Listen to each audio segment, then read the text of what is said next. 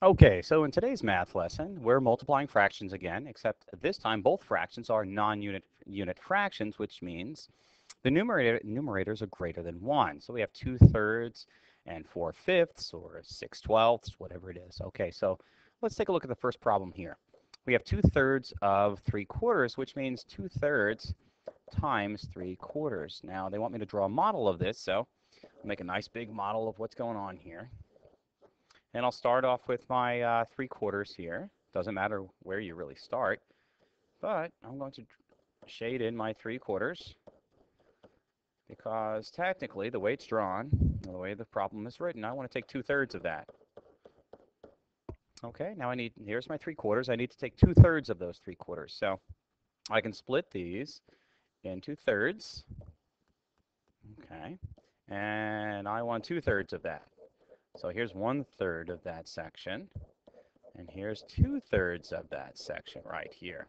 Now the big question is, what does this equal? Well, I have 1, 2, 3, 4, 5, 6 parts out of a possible.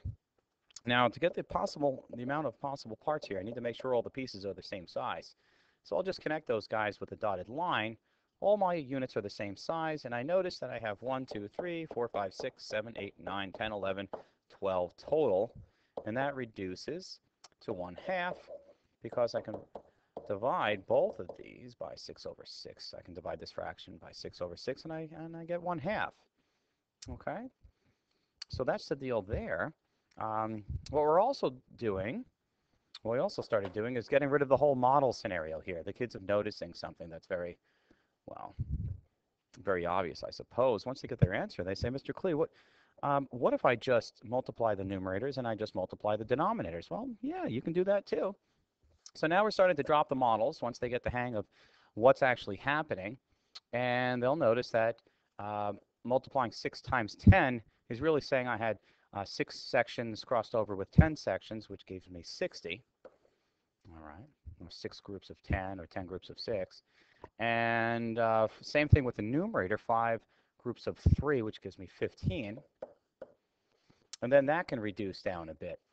We'll notice that I can divide both of these guys by 15/15, and I wind up with 1/4 as a final answer. Now, some really clever kids are saying, now, wait a minute, Mr. Klee, this divide by 15/15 deal, I can avoid this, or part of it anyway. Let's take the original problem here, and instead of multiplying right away, they notice that, hey, I can start reducing things or dividing portions of this out before I even multiply. And they're absolutely correct. They'll notice that there's a 6 and a 3 right here. And the 6 and the 3, they have a common factor of 3. So if I divide both of these by 3, I wind up with 1 over here, and I wind up with 2 over here. Now the same could be true for these two numbers here. They share a factor of 5. So I can divide both of these by 5. And I wind up with 1 over here and 2 over here. Now if I multiply, I have a 1 times a 1, which gives me a 1. And I have a 2 times a 2, which gives me a 4. And notice they match. And that's great. So whatever you want to do there, if you want to start reducing before you multiply or reduce after the end, after you're finished multiplying, it should all work out fine in the end. Now I just wanted to take a look at one of the word problems as well, because these get interesting. Every morning, Haley, she goes to school with a 1-liter bottle of water. She drinks a quarter of the bottle before school starts, and then 2/3 of the rest before lunch. So let's take a look at this. I'll draw this one out. She has a 1-liter bottle. It's 1 liter. And she drinks a quarter of it. So I'm going to split this into fourths. And this is what she drinks. And this she does before school. Okay? And 2/3 of the rest of the bottle before lunch. Well, 2/3, this is what's left in the bottle is already split into thirds, which is great. So I want 2 of those thirds. And this is before lunch. The L before lunch. Okay? Which leaves this guy here, what's left in the bottle. Now the first question is, what fraction of the bottle does Haley drink before lunch? That's these guys right here. That's this section right here. And we notice that's 2 sections out of a possible 4. So she drinks half the bottle. 2/4 equals 1/2.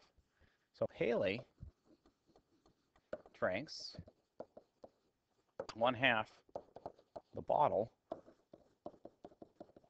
before lunch. Okay. Now, this is an interesting question because you can really dive deeper into this question and say, technically, before lunch, she drank, well, these two, and she also drank this guy here before lunch, technically, which would mean she drank 3/4 of the bottle. So depending on how you want to read the question, that you could have two answers there. Part B, how many milliliters are left in the bottle at lunch? Now, there's only one answer for that one. That's this guy here. This guy here is 1/4 left of the bottle. Now, that's important because we want to deal with milliliters here.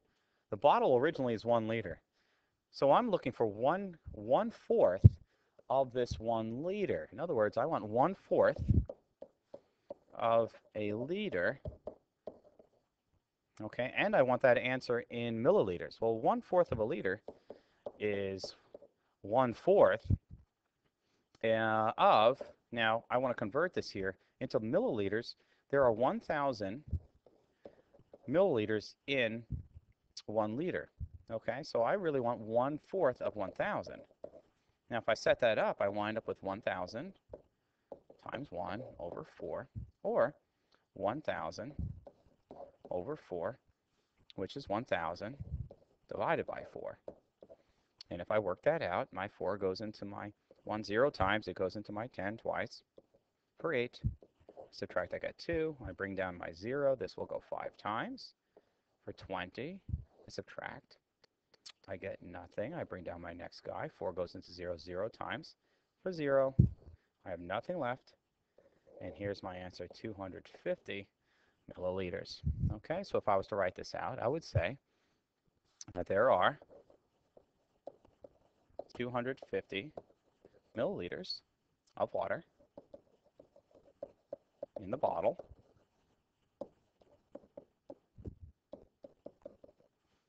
at lunch. And there you have it. Okay, folks? Well, that's the deal. Thanks so much. Take care. Bye-bye.